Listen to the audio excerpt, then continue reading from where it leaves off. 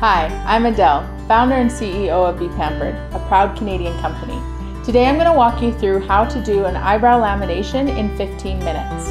You can purchase our kit at shopbeepampered.com, where you can get access to our certification and online free training.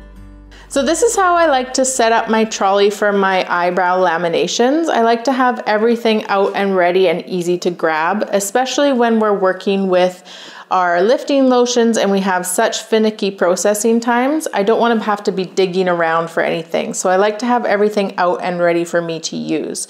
So I have my biodegradable cling wrap. I like to have two unrolled pieces ready for me to grab. I don't like to use the same one at both steps because I don't want to have the #1 lifting lotion touching the #2. So I have two clean strips here.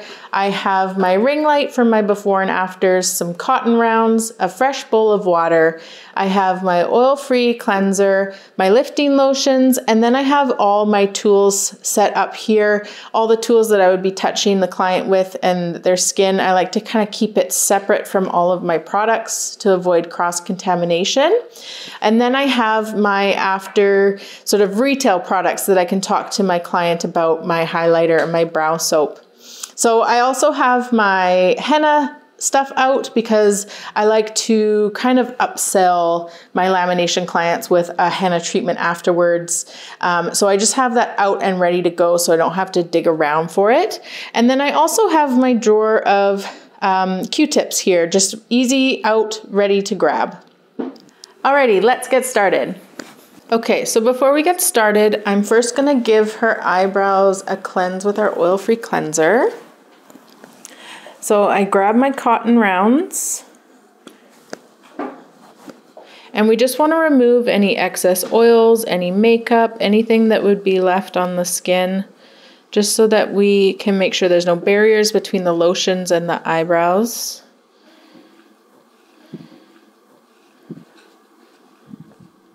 So today we're going to do our no-glue technique, which is a lot faster and you just get way better results. Plus you can get this done within 15 minutes. So now that we're cleansed, I'm going to go over one more time with my exfoliating brush. And I'm just going to give a gentle circular motion massage here on her eyebrows. This is going to get off any dead skin that may interfere with our lotions.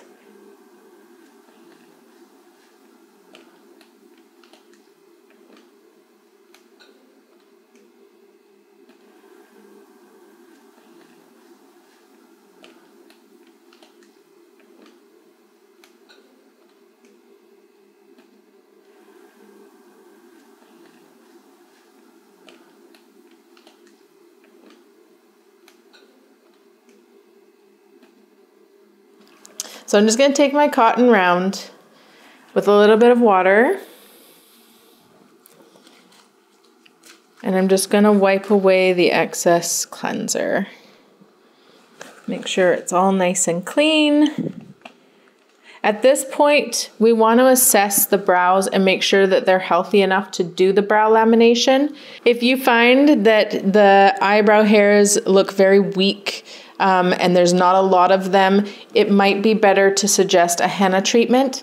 If you find that their hairs are all pointed down and they're very stiff and stubborn, then you want to assess the time to be around 4 to 5 minutes. So you want to really keep an eye on the eyebrows when you're doing the brow lamination.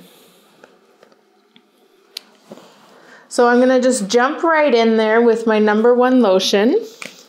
What I like to do is I put 2 pumps per eyebrow. So I put 4 pumps on my hand. I get my timer ready.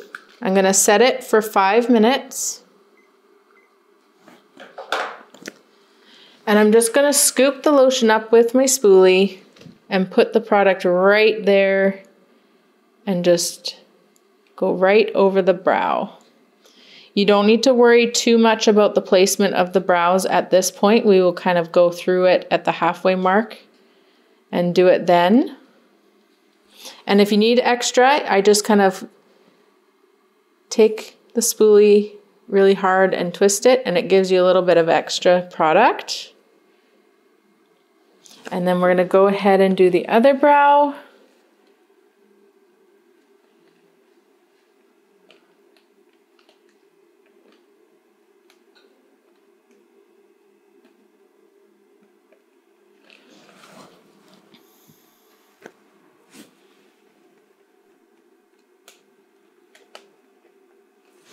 And then we're going to set our timer for 5 minutes. So we're going to click start. I'm going to take my cling film, and you're just going to kind of press down and pull up slightly, just to make sure that it's all nice and flat and in that area. And again, you don't have to worry too much about these spots here because we're going to go through halfway through and comb that out with our Y comb. But I just want to take a second to talk about our cling wrap. We've got a biodegradable cling wrap. I think it's the first on the market. We're very passionate about the environment at Bee Pampered, so it was very important for me to create this product. This is why we didn't have a cling wrap before, because it took a little while because we are the first in the market. So there's so much in here. I think there's 200 meters in here. So this is gonna last you a really, really long time. I like to have my cling wrap out on the tray first so that I'm not fumbling with it while I've got their lotions on. So when your timer has hit the halfway mark, we're gonna take our Y comb and we're just gonna go through and brush the hairs into place. So now the hairs are more pliable because the lotion's been sitting on them. And we're gonna take the Y comb and make sure that all the little hairs underneath are all pointing in the same direction. And at this point, you can kind of assess their brows. Like, how much longer do we need? Is the remaining 2.5 minutes okay for her, or should we leave it on a little bit longer? If you're finding that there's still some that are sticking straight up and they're not laying down, you might want to leave it on for about another literally 10 to 15 seconds.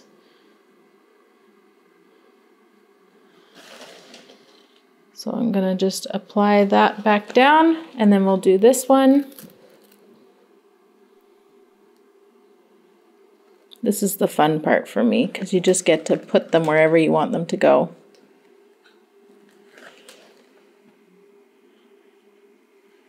So her hair is pretty much going where we want it to go, and it's staying still. So I think we're going to stick with our 5-minute time.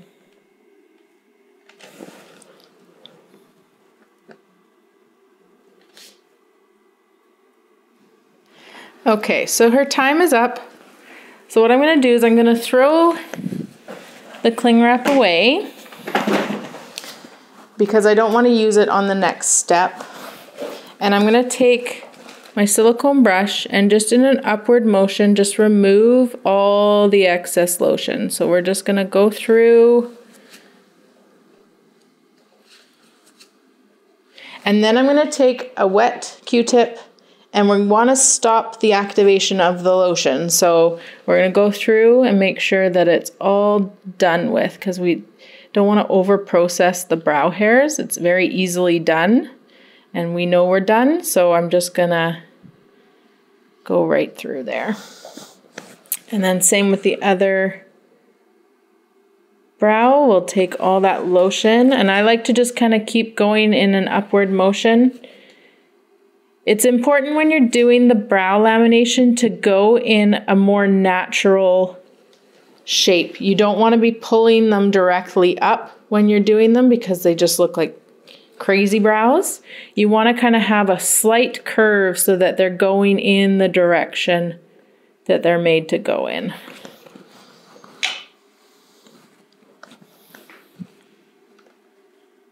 So a wet Q-tip to stop any activation.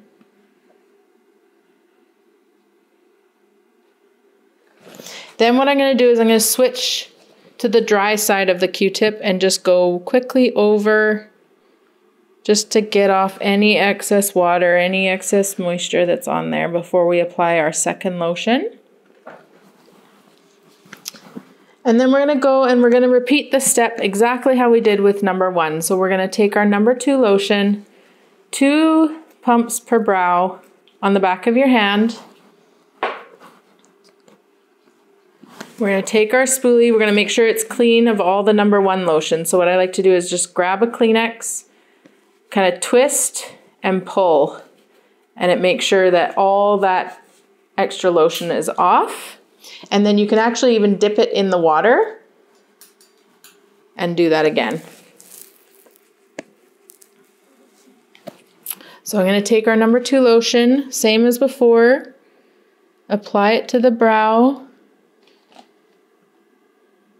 And again, we don't want to bring the brows straight up like this. We want it to be in a nice curved position.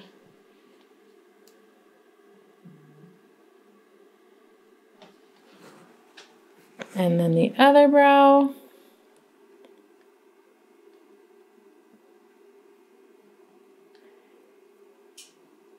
I'm going to set my timer for 5 minutes.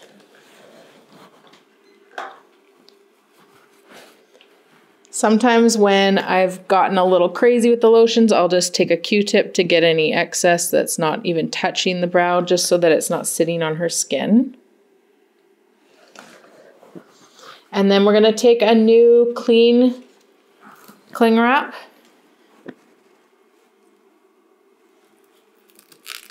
And same as before, we're going to press down and pull up a little bit.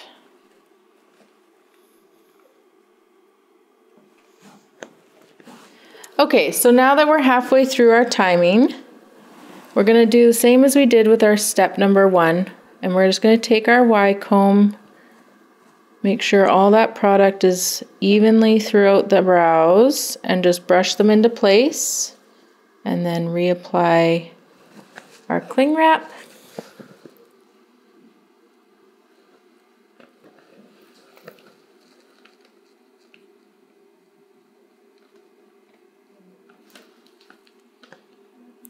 And then we'll just leave them to sit until their processing time is done. Okay, so our 5 minutes is up. So I'm gonna remove the cling wrap. And again, pulling in an upward motion any excess lotion that's left on the brows, and then go and deactivate it with water and a Q-tip.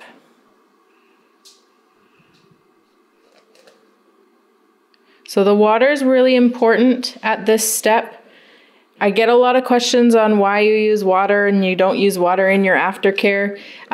It's because we're only doing it once and we're still in the processing stage. If the client goes home and they start using hot water and steam, it's just going to relax the perm and it's just going to make them go back to normal. So we always advise no hot water, no steam for 24 hours. And then just be aware of the placement of the brows. We want to kind of keep them in the upward motion.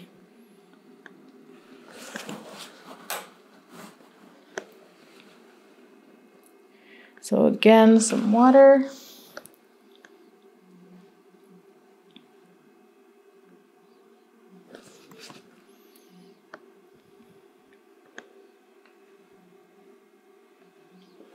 So at this stage, you can tweeze or wax the eyebrows.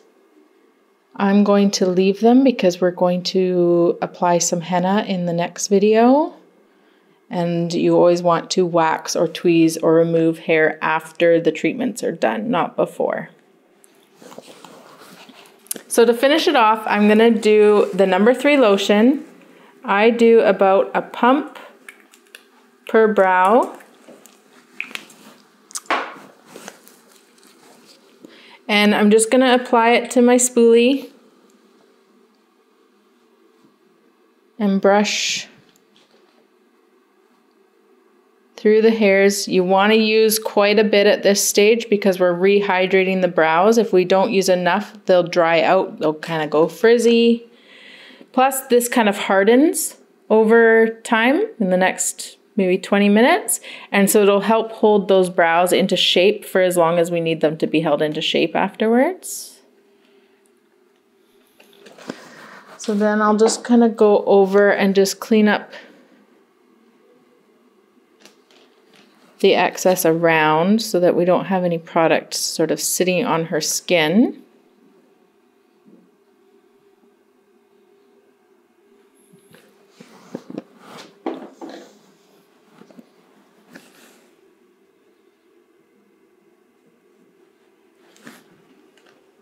So again, I'm going to advise no hot water, no steam for 24 hours. I tell them to kind of keep them in the shape that they're designed to be in right now. And then after a couple of days, they can kind of brush them however they want. So that's how you do a no-glue lamination in 15 minutes. If you have any questions, you can email us at hello@beepampered.ca. And I also can't wait to see your transformations on Instagram. Be sure to tag us.